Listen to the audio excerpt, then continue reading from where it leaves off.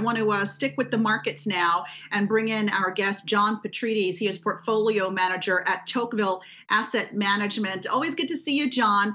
So what do you make of the fact that we're continuing that November momentum into December? A lot of people thought this market was going to take a big breather here.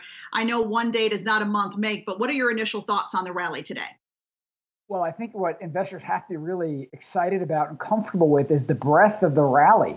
I mean, November was more of although all stocks did well, you really saw cyclicals take the lead, industrials, financials, because we've been driven by technology for most of the year. So the fact that other sectors participated in the rally in November was a good sign to see. But now, if you see, the NASDAQ is the best performing of the three major indices. So it's everything is rallying today on the back of a lot of good headline news, whether it's the vaccine, Congress and a fiscal package, and clearly the Fed, Powell's comments yesterday, basically mean that the Fed is going to stay accommodative for longer. All right. Earlier today, I'm sure you're aware, President-elect Joe Biden was speaking in Wilmington, Delaware, at an event where he unveiled his economic team, among them former Fed Chief Janet Yellen, who would become, if confirmed, the first female Treasury Secretary of the U.S. And I want you to listen to what he had to say, and then I'm going to ask you to respond. To the United States Senate, I hope these outstanding nominees will receive a prompt hearing, and that we will be able to work across the aisle in good faith and move forward as one country. So let's begin the work to heal, to unite, to rebuild an economy for all Americans. What do you make of his slate of folks on the economic team? Are these people who you think are, I guess, neutral enough, bipartisan enough that they're going to be able to sail through nominations? I think there's a bigger question of, Biden is going back from his experience under the Obama administration where, basically the Republican-controlled Congress and Senate would stonewall just about anything that President Obama and his administration tried to pass through. So he's hoping that, I think while the Republicans have the majority in the Senate up until the runoff, that there's not a repeat of that. I think that's the fear that we don't go back to where we were in 2012, 13, and 14. So, but in terms of the credentials of all the candidates, they all appear very strong within their respective fields. Yellen is really interesting because, in one way, she has clearly the experience of being a former Fed governor now running the Treasury, or potentially running the Treasury. So she would be, in lockstep with Powell because they'd be thinking in a similar line.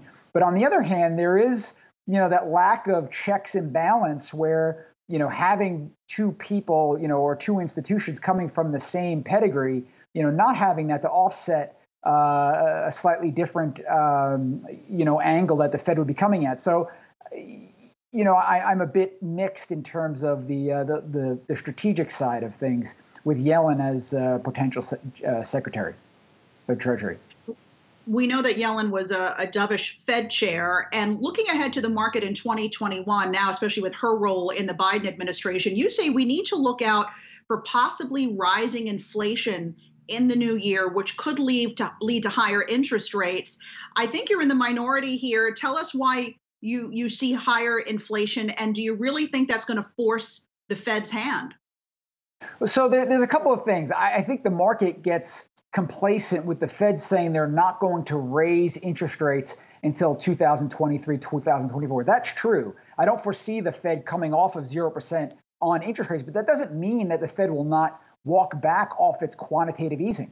And we could have a repeat of the May of 2013 when Bernanke simply made the comment that the Fed was going to taper its asset purchase program. And we had the famous taper tantrum where bonds sold off 7 to 10% over about a 5-month period.